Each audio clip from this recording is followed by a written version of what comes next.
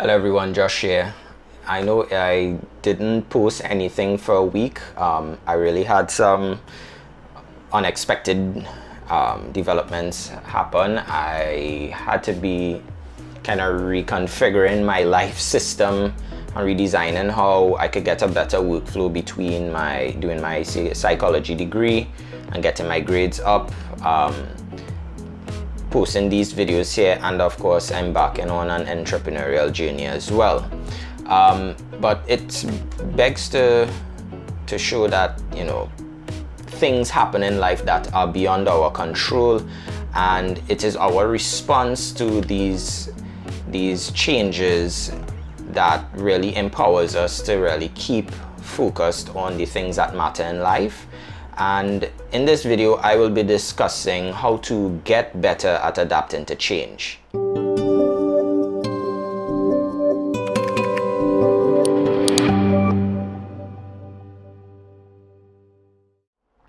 So for many of us, adapting to change could be quite a difficult task. When the change is actually upon us, there's some things that are problematic. The main thing being how we respond. Some of us, we freeze like an antelope in headlights. Just don't freeze when you see her. What are you talking about? I never freeze. Hey. Did he freeze? Like an antelope in headlights. Are you finished? Some of us, we just are completely dismissive and just don't want to have anything to deal with it. No, God! No, God, please, no! No! No! No! And some of us, we just completely just surrender. And here's the next thing. The problem that we really face a lot of the times is how we don't know the factors that cause us to be resistant to change. The reality is, when something is upon us, we either can go over it, go under it, go around it, go through it, pick it up and pelt it out the way, or we could just be resistant to accepting that change. So what causes people to be resistant to that change instead of adapting to it?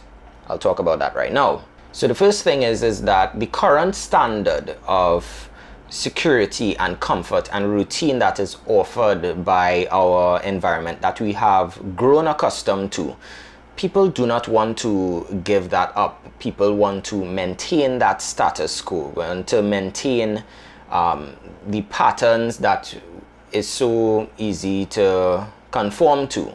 It's like walking through a pathway and you get a new, I don't know, a boulder from a landslide come and obstructs your path. You don't want to have to go around it and have to cut a new path. Pathways have been meant to be, you know, the safest route and the shortcuts and the most easily form of access to get into our goals. And when obstacles come, and obstacles may not be something physical, it could be something mental, it could be anything that slows the progress of you moving forward. Once that disrupts the systems, the patterns, the way how people behave in a particular routine, we will not want to adapt to that anytime soon. Now, the second thing is that we have grown more efficient to handle problems that we are accustomed to. We have gotten this, over time we get this sense of authority on knowing, all right, this is a problem always comes up with this individual, some issue in the office, you know, the light bulb is going to blow, things that we expect. But when it's something that is not a part of a design flaw in your life or in your workplace or amongst your friends and family, knowing how people respond to situations, when something is completely out of the norm, a real outlier, so to speak, it makes us feel like we are back at square one, feeling that sense of vulnerability like a child and not having a sense of what makes sense in the world. And we as adults don't like to feel this way. We don't like to be this newborn calf that's vulnerable to the predators of change. And we tend to be resistant of putting ourselves in these positions or accepting that new reality, not when we have that sense of authority over things that we have built, things that we have managed, things that we have nurtured from birth. And it is quite disrupting to the harmony that resides in our mind. And in that lack of harmony, we have this element of having, one more thing to think about. We have grown accustomed to the capacity of worrying just about 5 or 10 things in our lives, things that we can easily juggle. We have grown accustomed to know, you're dealing with home life, you're dealing with schoolwork, but then when you have these other compounding effects, it's things that consume our thoughts and take away from the other things that we want to engage in that are pleasurable and even satisfying, to the point where it is our only reprieve from the suffering that we have to deal with in life. So what exactly can we do to be better at adapting to change? I have found 5 things that I have used in my life that you could probably implement and see how it works for you. Now, the first thing I would say is to find humor in the situation. Finding humor helps your mind get at ease, be much more relaxed, and you start to reframe the situation in a different light. Obviously, this does not apply to every situation. There are some very grave and painful events that we have to endure, that there's nothing, it's not a laughing matter. But I'm talking about the things that we can be able to adapt. Those things, when you kind of joke about it, you'll be like, all right, it ain't so bad. When you get that immediate shift of your thoughts into a state of happiness, what that does, it helps you focus on the possibility of things that can happen, and then you are going to direct all your resources to address that. Now, when you have done giving yourself that humorous take on it, you would want to shift your thoughts on from focusing on your emotions, how the change makes you feel, and shift your thoughts onto what can be done. Spending less time on being sad, angry, disappointed is time not spent on finding results, solutions, possible assistance from people. When you shift your mind as quickly as possible to where it needs to be, you'll get your results faster, and you will be able to get into the flow of the new changing environment. Which leads me to my third point. Focus on your value and your worthiness of the situation. When something comes up in an office setting, or it comes up in your interactions with people, it allows, focusing on your value allows you to identify your strengths and what you can bring to the table. When you see your readiness and other people see your readiness to adapt to the change, it brings the best out of them as well. Now, focusing on your value, what you are doing is making sure that you are trying to be ahead of the curve, so to speak, as much as possible.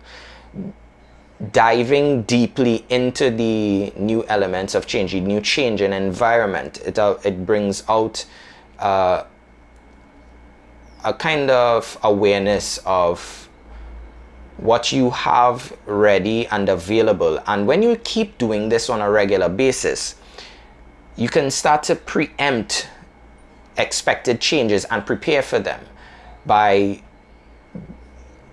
willfully engaging in conversations with yourself, with other people. You will be able to also sell yourself as the go-to person to adapt to that situation, whereby people are not going to put you to the side and leave you in the past, and they're going to keep moving forward. When you present what you have to bring to the table, you are going to be considered first and foremost, and you want to be relevant when novel things come about, because if you didn't adapt to a change in the past, why would you be considered to adapt to this new change at present or in the future? And it could work to your advantage that way, because things might come up that might benefit you, and if you're not ready to take advantage of situations, people would not consider you, even if it would be to your specific benefit. So the fourth thing is, stop expecting stability. Nothing is permanent in life except death and debt. But what we should be focusing on is that today, tomorrow, whatever you were expecting to happen may not happen. You were expecting, I mean, a perfect example, just yesterday, Sunday, everyone was expecting to have a simple, chill day, and then an earthquake happened. Don't expect the stability of the Earth's rotation to keep you level and keep you stable for all your days. The same way that will always occur, it's the same way where things, everything else in life can come and shift your stability in life. You want to understand and accept that reality. Just like your death, changes will come. So the fifth thing that I personally have learned to getting better at adapting to change is to put yourself in a position where you can be agile and you're ready to adapt to possible changes. You don't want to lock yourself in a corner where you only have a certain degree of movement. You want to be at the center of things where you have 360 degrees of movement, if you can visualize what I'm saying here. The way to do that is to expose yourself to new information all the time, so that you're always ready to learn, ready to understand what might be coming. And it might be a new boss, understanding what they want out of people, and prepare yourself to be able to assist that leader, especially if you are lacking certain traits and they may need that for that new kind of interaction in your department or wherever. If it's school, understanding that there's a change in the way how subjects are coming as well, that you have to double up or triple up on skills that you don't have before. It might be public communication and all that thing. So putting yourself in that position where you can roll with the punches, so to speak, is exactly the kind of sweet spot that you would really want to give yourself that advantage, so that when changes come, it's going to be second nature. So in light of all these things, I hope that you can see some value in being able to be mobile enough to adapt to things. And it just shows how even me just doing this simple video and having to balance everything else that is beyond the lens, it's been a journey for me to understand this medium properly and knowing how to implement and integrate it into other elements of my life. And I would be open to having conversations on some other things that I may have overlooked, so feel free to leave a comment below. And if you like this video, you can go ahead and click the like button. And if you're a new viewer here, feel free to subscribe. I will have more content coming up because I am adapting to this change of knowing how to manage my time so that I can produce the content with quality and with consistency. And I hope this has been an enjoyable little experience for you, and I hope it will help you see your way to getting better at adapting to change. My name is Joshua Kazo, and I thank you for watching, and I will talk to you in the next one.